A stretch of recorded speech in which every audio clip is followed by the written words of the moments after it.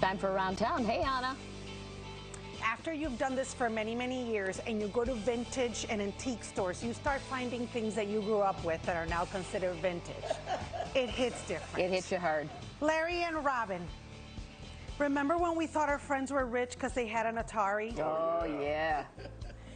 Look at the pristine condition this one's in. I just feel like I should show up at home with this and just make my son figure it out. Yeah, right. It'd be funny. And then you see the progression, the Game Boy. This was 90s, you think? I don't know, it's past my know. time there. I don't know. 80s.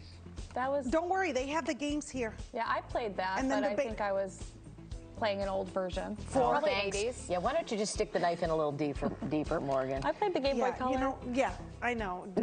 Morgan considers all this vintage. We're vintage for Morgan. We are at Beyond Grandma's house, antique, and vintage store in Hermosa. And this is MaryJo, who has always been in construction, real estate. You have now a vintage store. Yes. How did this come up? So what it was is, so we were doing build outs and we had collected things over the years, you know, so people were like, hey, can you clean this out for us? And I'd be like, sure. So our construction guys would clean it out and I'd pick through it. I'd say, okay, this is to go into the landfill, this is to be donated, and this is what I want. Okay, but what I love is that every corner that we've hit today, there's something that belonged to your family. Yes. These are your mother's and your aunt's hats. And grandmothers, yes.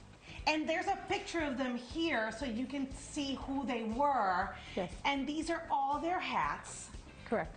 But then, which happened, and then what do we see over here? So these are a lot of tchotchkes my mother had in the house and dusted and loved. And then we have glassware, and then my dad was into John Wayne. We've got John Wayne plates.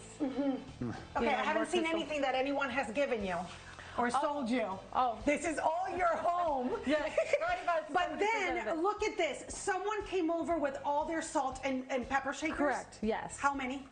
Over 300. Over 300. Larry Yes. and Robin, she bought them and now sells them. Look how adorable this is.